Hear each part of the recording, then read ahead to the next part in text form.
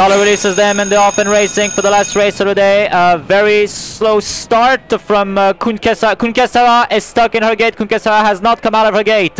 Rest of the horses are going with a rather even line out for those who came out. It is Black Beauty who now takes the lead for Jatupan. The second position on the inside for Maximus, with Santali who cruises in third. On the outside is the number 3 AUNGPAO. Maximus has now taken the lead.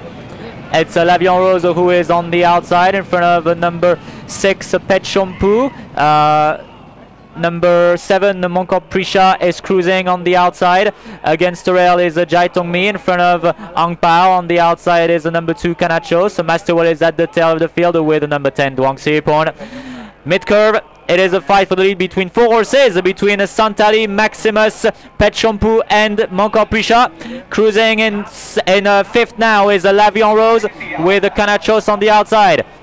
As they now enter the home stretch, it is Maximus who has taken the lead for Supacono. Try to keep it until the end, but here comes Santali for the BBB stable, launched on the inside. Lavion Rose is also there. Lavion Rose is also there and not giving up.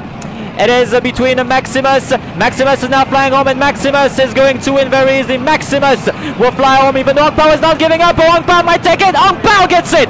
Whoa, AUNGPAO takes the win in front of Maximus. Then came Lavion Rose in front of Jai Tongmi. I think Santali was next in front of Pet Shampoo. Then came Masterwell in front of Duang Simpon, Mongkok Prisha, Kanachos. Last home, Black Beauty.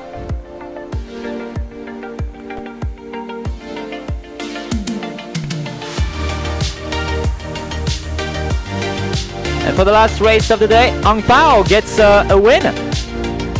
AUNGPAO wins the last race of the day, the Country Bred Division 6. It was a very, very thrilling finish, actually. I really thought Maximus had it in the bag. But no, it's AUNGPAO who gets it. AUNGPAO number 3.